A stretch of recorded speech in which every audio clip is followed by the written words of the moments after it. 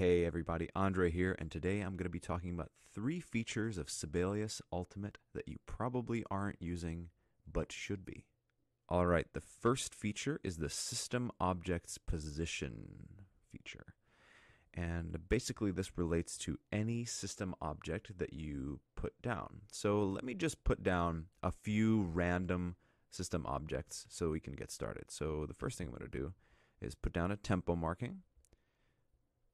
I'm going to just put it up on top, and notice no matter where I click, it will yield the same result. So tempo test is what I'll say, and no matter where I put it, the cursor, it will put one right here up on top, and then one down here above the marimba.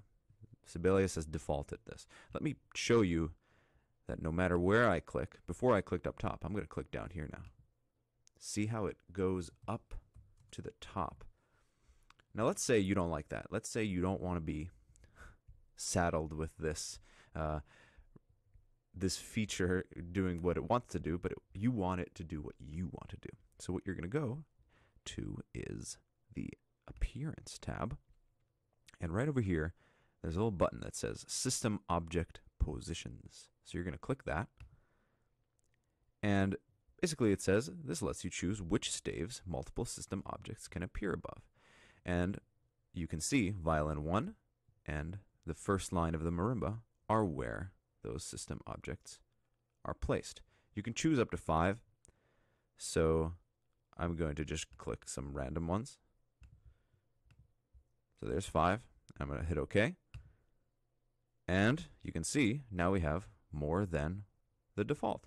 So if you wanted to use this for whatever reason, now you know how to do it. This works for more than just tempo markings, of course. Any system object will work. So here's an acceleration. There we go. As you can see, we have now added it to more than just the regular position. All right, the next feature that I want to talk about is focus on staves. Now, undoubtedly, pretty much every Sibelius user has, at some point or another, used the hide or show empty staves function. But up until recently, I have never even noticed that this button exists. And this is so incredibly useful if you are trying to arrange some piece of music without wanting to, start a new score or delete a bunch of stuff.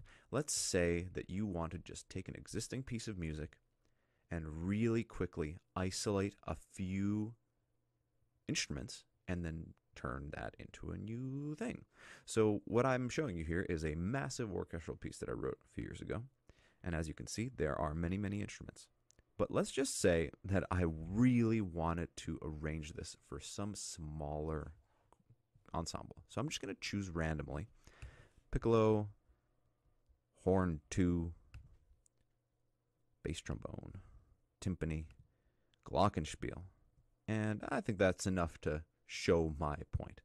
And then you go over to the Focus on Staves button, which is under the Layout tab. You go ahead and hit that. And all you're left with is this. Everything else is hidden. Now, of course, my layout is locked right now. So if I hit the unlock format, let's see what happens. Something dramatic happened. So now we have a piece that, instead of being for all of these instruments over here, now it's just arranged for this quintet of very strange instruments. And from here, you can do all the score editing that you need to do to make it look good, but literally it took about 10 seconds of work. Whereas normally you would have to go through and delete stuff, start a new file, copy, paste, etc., etc. Now your work is significantly more efficient here. Alright, so the last feature that I want to talk about is probably one that you may or may not have used before, but I just think it's worth mentioning because it is, pretty powerful and really useful, and I use it a lot in my music.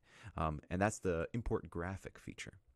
You can find that under the Notations tab, all the way on the right. It's a pretty little picture here. You can hit that and you can import a graphic. Possible uses for this are, if you want to make a watermark for a score that you're going to publish on your website, and you want to maybe not have somebody just have free reign over it, you can have a watermark embedded into it. You can also import, graphics for performance. So, for example, this piece I wrote, and it really required a sort of a specific kind of performance setup. So I included this graphic. I made it in another program and imported it. But let me just show you how to do this. So let me just find a random page. How about this page? Great. What an excellent choice this is. So we're going to go to Notations tab, which is already open. We're going to slide over here to the graphic. We're going to hit that. And we're just going to find a picture that I think might be useful. There's a smiley face. And I'm just going to set it down right there. Boom. And now our piece is looking really happy. And I'm going to just make this a massive smiley face. I mean, enormous. Bam. This is a really happy page. You can play with the color of it too. You can make it brighter. You can make it darker. You can do all sorts of stuff. You can make it more or less opaque. So you can probably see the use of this when you're making watermarks. So really, really nice feature to know how to do. And if we're done with our smiley face, we go over to our print preview, and let's just take a look what happens. So we're just going to flip through the pages. Ta-da! There's my performance setup. There's a couple of things here and there. Oh, there it is. Nice. Watermark smiley face. So I'm of course goofing around a little bit, but you can see the utility here. You can insert all sorts of stuff, and it'll appear on the music as whatever you'd like it to be. I think definitely watermarks are the way to go with this. Okay, well, those were 3 useful features of Sibelius that you may or may not have been using before.